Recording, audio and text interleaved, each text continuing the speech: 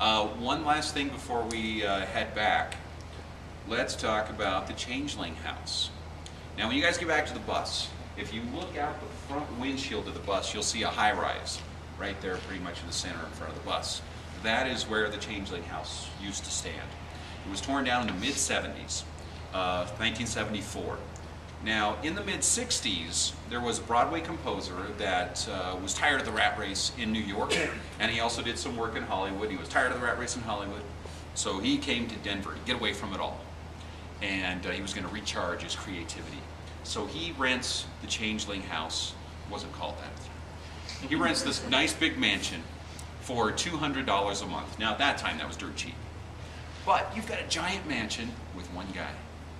Every little creak, pop, anything would scare the crap out of him. I mean, his imagination started running wild in there. But after a while, he started hearing what sounded like a rubber ball bouncing down the stairs. He would be in his room, and there's a fireplace in his room, and he would hear conversations coming from the fireplace. So he's really getting creeped out by this house.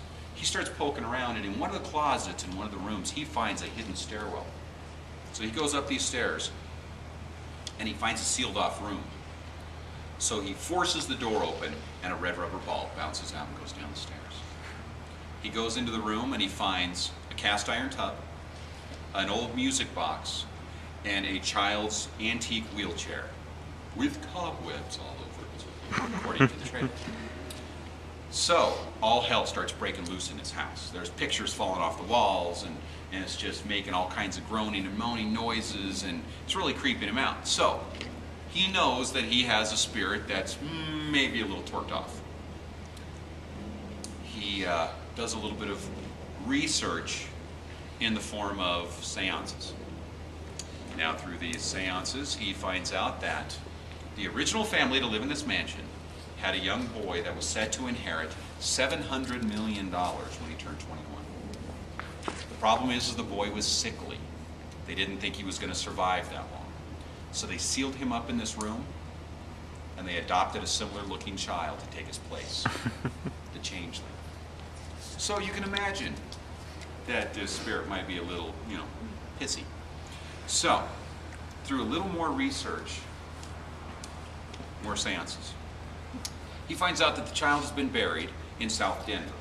Now, there's been a house built over it, so he's going to have to go to these people in this house, and convince them to let him bust through their closet floor and dig under the house.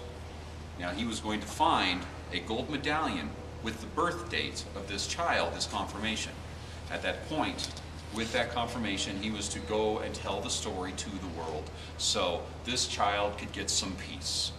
So luckily, he's got a friend who's a screenplay writer, and they write up the story and they sell it to a Toronto film company. The Changeling, starring George C. Scott. Great movie, it's a lot of fun, I really recommend it. It's set in Seattle, next to Cheesman Park.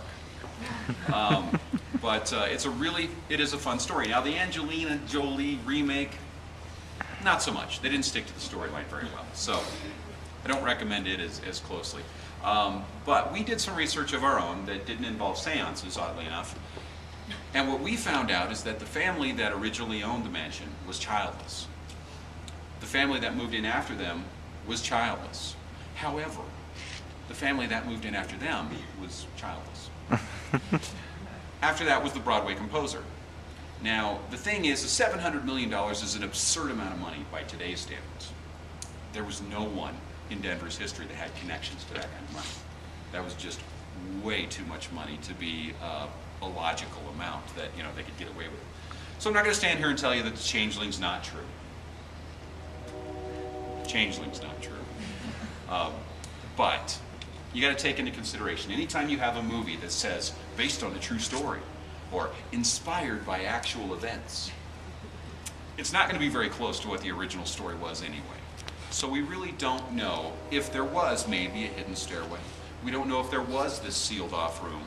We don't know if this Broadway composer actually did experience some of these spooky things that he claims he did. We don't know those things.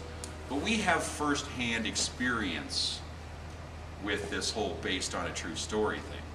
You see, we had a very interesting investigation up in Fort Collins. And it was, for us, dramatic. There was some very bizarre things going on. Well, a production company came to us and we optioned the rights to have it made into a movie. Yeah. Well, this was kind of a,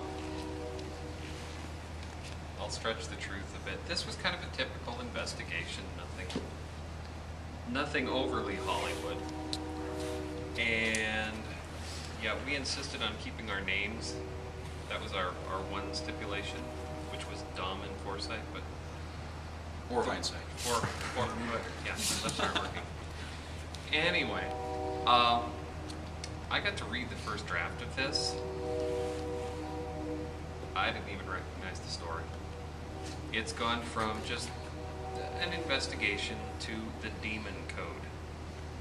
So, by the time they actually make this, I hate to imagine what it's going to be like. So, don't go see it. It's called the Demon Code. On the bright side, they did get Dwight Yoakam signed on to play Bryan.